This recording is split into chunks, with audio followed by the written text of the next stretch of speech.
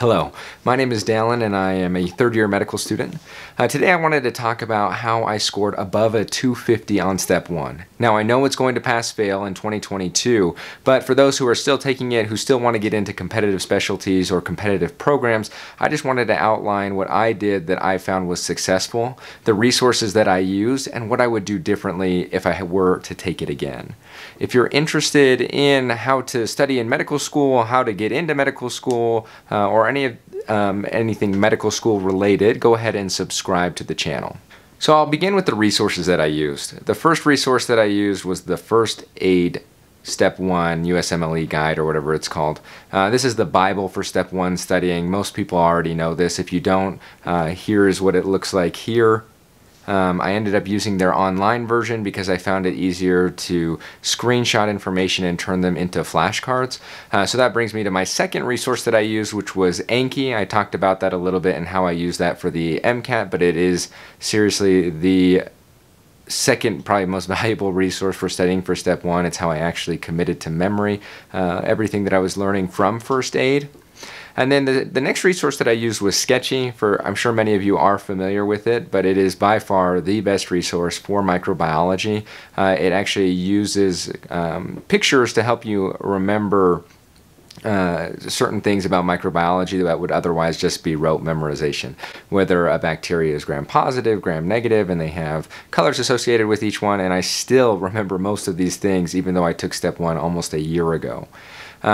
With that, I used this is the only pre-made deck that I used for Anki, and it's by somebody named Lowell Notakop. More than happy to link everything in the description below. The question bank that I used was UWorld, which is the gold standard. A lot of people talk about saving that to the end, but I think that's actually not a good idea. Why would you save the best, most similar resource to the actual exam until the end? The explanations are great. Now, for things that I did well, that I thought actually really helped me. Number one is something that I learned from a dermatology resident. I asked her, I knew she probably did well because she matched in derm. I said, hey, what do you suggest for studying? And she said the number one thing that she would recommend is to take First Aid and follow along with it in your class. Now this is something that I didn't start until my second year, but it's something that I think you should start during first year. Your very first block, whatever that may be, start using First Aid. Now, what I also think I did well is that I ended up turning First Aid into my own Anki deck. Now you can use other ones. I know there's like Zanki and other medical ones, but they had over 20,000 note cards.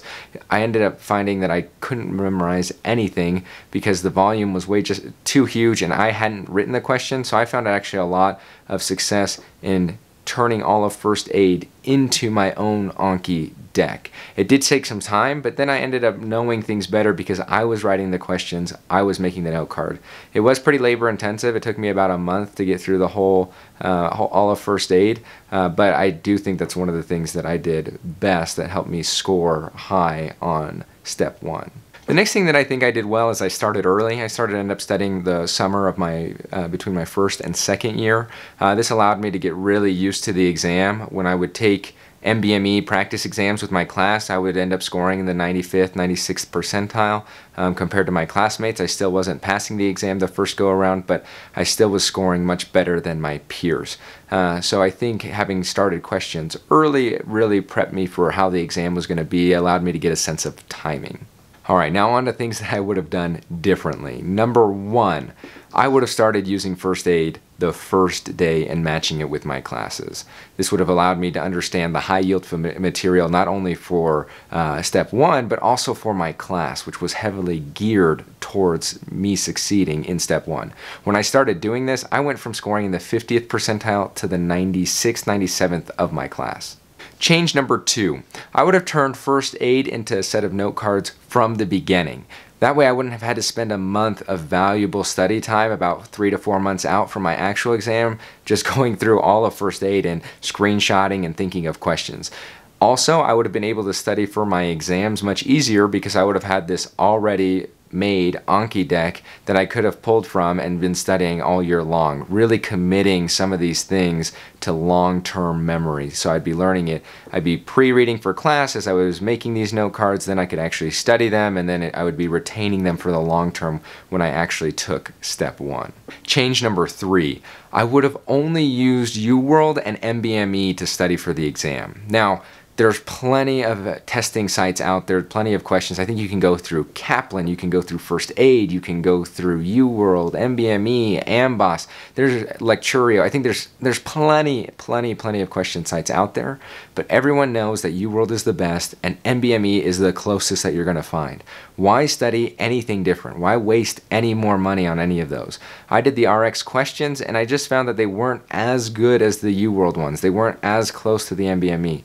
I ended up just wasting time doing them. I would have rather done UWorld twice than go and do other question sets. Now you'll find people who disagree with this. I'm just saying this is what I personally would have done differently. I wouldn't have spent any more money. I would have simply just done the UWorld and NVME questions. And I would have started UWorld earlier. Why would you wait to start the gold standard right before you have the exam? You should be doing the gold standard since the summer of your first year, and you'll actually be prepared. And if you do it 2 times over, who cares that you've memorized the questions? There's going to be NVME questions that are almost identical to the UWorld ones. All you're doing is getting in more reps, more practice, preparing yourself for step 1. Change number 4. Instead of waiting to take my NVME exams until my dedicated period, I would have started taking them 3 or 4 months beforehand, doing an NVME exam either once a weekend or once every other weekend, depending on how my class test schedules were.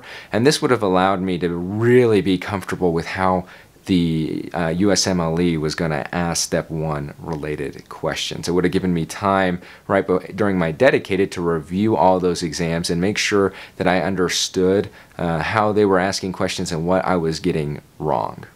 Now, these are the things that I found successful. Again, as a quick recap, I used Sketchy, I used Lowell Not a Cop decks, I used Anki to memorize First Aid, and then I used UWorld, and then finally NVME.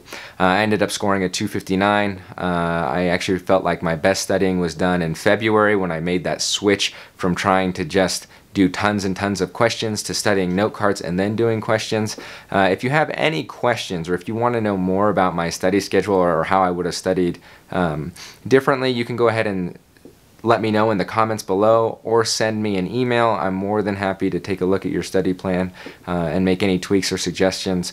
And one more thing that I would just like to add is that a lot of times people talk about getting the high yield, and I 100% agree about getting as many high yield as you can. I mean, you don't want to miss those questions, but if you want to score above the 250, if you really want to separate yourself from the pack, you're going to need to know the low yield stuff as well. And the best way to do that is to use First Aid like a Bible, memorize the whole thing, and you will do great. Now, hopefully you enjoyed this video. If you did, go ahead and give me a like. If you didn't, let me also know in the comments below.